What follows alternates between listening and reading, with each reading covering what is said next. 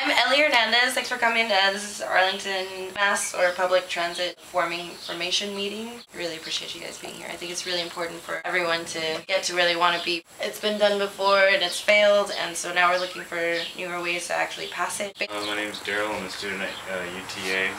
I'm a cyclist here as well. I advocated for things when I've had time, and I'm ready to see public transportation here as well.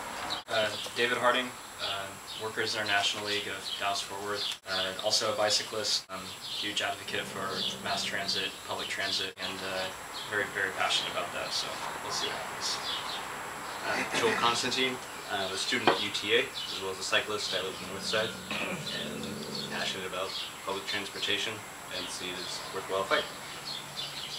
My name is Randy Rushing. I'm a manager at Potage's Other Stuff, a local business here in downtown Arlington, and I'm a huge advocate for public transportation in Arlington. My name is Jens Rushing. I work as a paramedic on Arlington's ambulance service.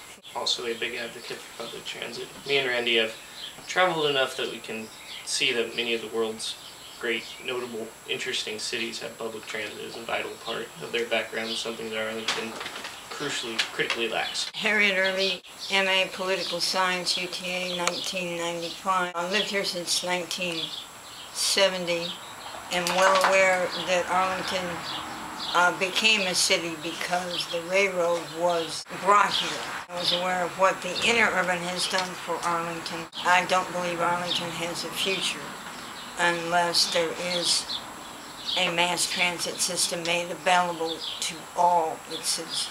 I'm Kim Field, running for City Council North Arlington District, knowing we need transportation. We have to invest in our city. We need to save our air quality every way we can. I have no idea.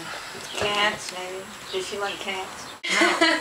Change, we need to involve different people, or... Starting with that, we need to know what the failures were of the past 3 times. Right. And this is Chris Dobson.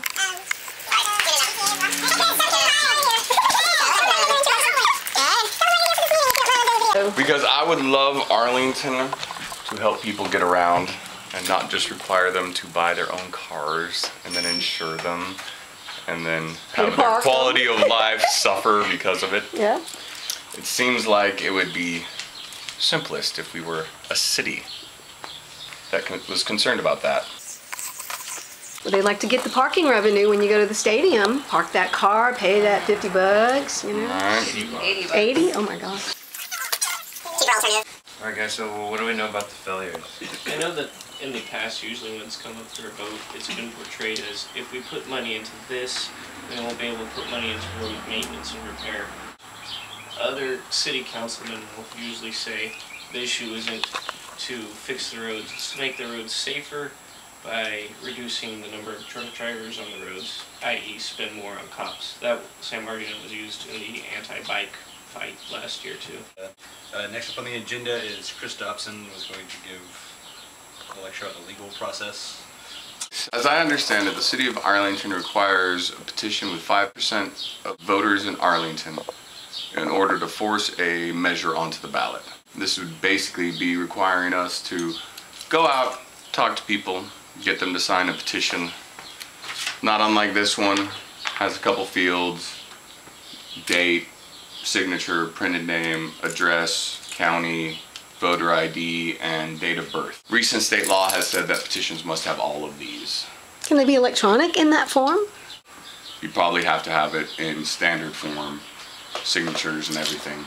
5% of 180,000 at this point is, what, 9,000 signatures? So this is not going to be a simple process, but at the same time, it's not time sensitive. Once we turn them in, they just go on the next official election. That might be May, might be November, but it's probably going to be one of those 2 election cycles. And then at that point, we would really have to turn out the vote in order to get this to pass. So we'd probably prefer it to be in May if they're still having May elections. Smaller turnout. The people we bring are worth more relatively.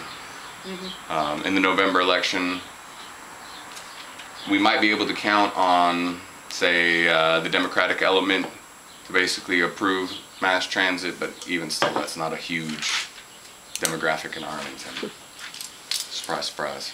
The way the petitions are designed is you need to have the name of the circulator on it. So if there's one person in charge of the petition, they can sign off on everybody, take it to the notary public or the city secretary. Could it be an entity instead of a single person? Probably not. I don't think they allow that. Also, the city secretary is a notary public. She has to sign it for free.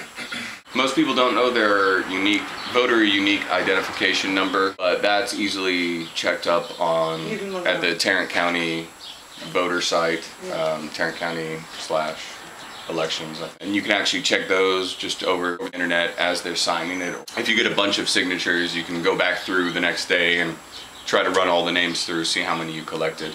If you're busy, it's probably a lot easier than trying to do each individual person as they go. So it's necessary to have the voter identification Yes, it is. number? Yeah, this year, this last legislative cycle, they That's changed it to ridiculous. where every single field has to be filled in. You said there's 180,000. 100, yeah, I think it's 189,000 the last time I checked. When I ran last year, there was 6% turnout and it was 10,200. Subtract 1% and you're looking at 9,000.